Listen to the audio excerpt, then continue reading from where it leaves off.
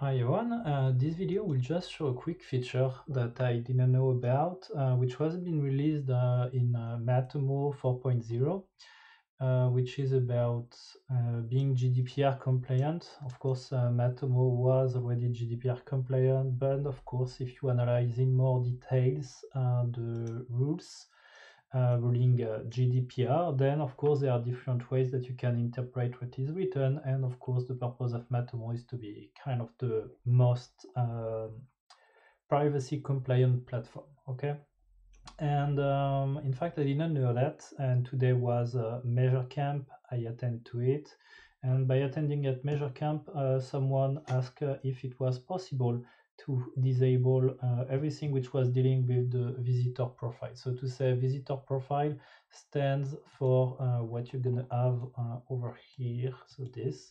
So even if this parts out is let's say anonymized, as you can see here, we don't have the IP address.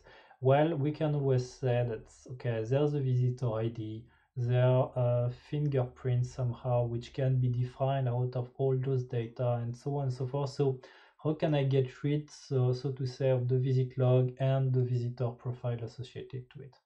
And it's true that they have announced it within the Matomo 4.0 version that you can disable this part. It's just that I don't know where the settings were located, and in fact you have one documentation which have been published. So you just need for this to go over here in the admin setting, then you need to go in general settings, and within general settings, so in my case it wasn't working for version 4.0, I just installed the 4.02, and then you get here the live part, and here you can disable the visit log and visitor profile.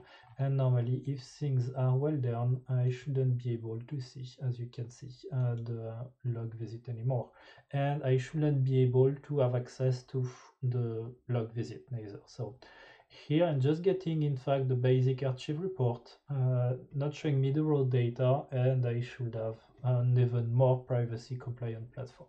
And that's it for today. Thanks for watching.